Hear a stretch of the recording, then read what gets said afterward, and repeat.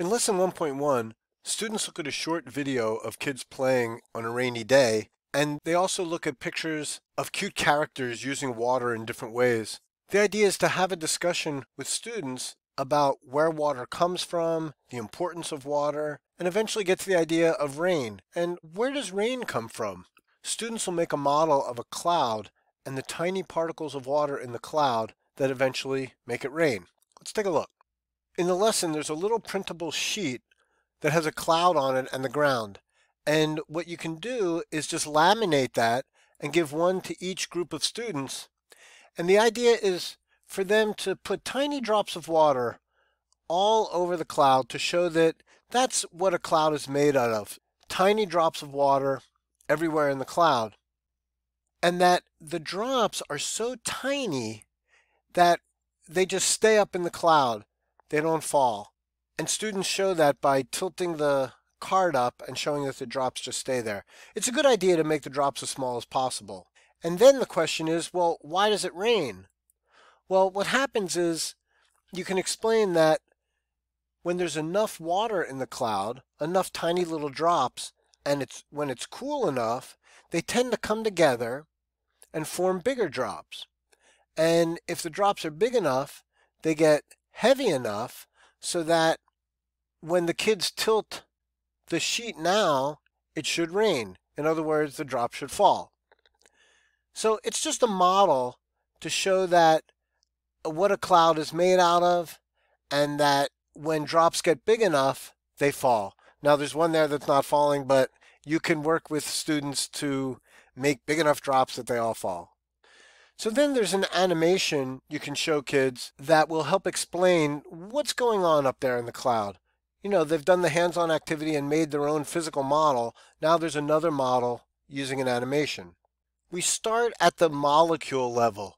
We talk about there's tiny, tiny little bits of water up in the cloud, the smallest bits of water that are possible, which are water molecules. We don't expect students to understand the structure of the water molecule, but just understand that a molecule is a tiny, tiny little thing that water is made out of. Then you can explain to students that the tiny little water molecules get together and make the little itty bitty drops that make up the cloud. And those are like the drops that the kids put on their paper.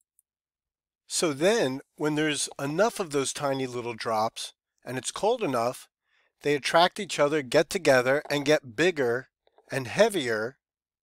And then eventually, when they're heavy enough, they fall from the cloud as rain. And the last slide is just meant to show students that rain is an important thing, that it gives people, plants, and animals the water they need to live, and puddles that are fun to splash in. And this puddle will actually kind of lead into the next lesson, which is about why do puddles dry up. In the extend part of the lesson, students make another model. They take clay and form it into very tiny little clay balls and put them in the cloud as if those are the tiny little particles of water. And then the idea is that when there's enough tiny little water droplets in the cloud and it's cold enough, they come together and make larger drops. And eventually, those drops will be big enough and heavy enough to fall as rain. And kids can do that just by taking the bigger drop and bringing it down to the ground.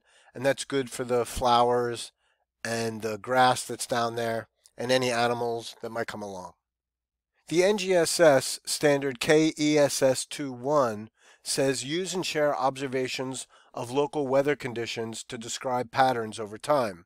What we did here in Inquiry in Action for kindergarten is we focused on particular weather conditions and try to have kids understand the causes of different weather like rain, wind, snow.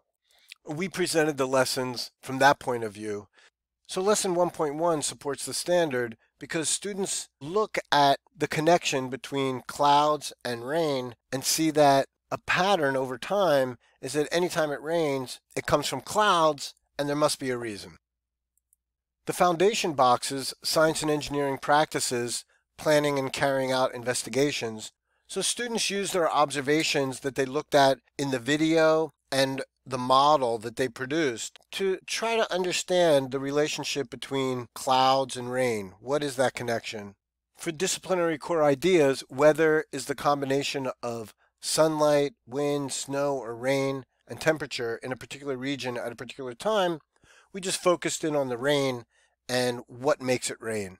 For cross-cutting concepts, cause and effect, events have causes that generate observable patterns. Students make models and observations to eventually understand that rain comes from clouds, and what happens in the cloud is that water molecules create tiny drops of water. Those tiny drops of water come together to make bigger drops, which fall as rain. So thanks for listening and watching, and good luck with the lesson.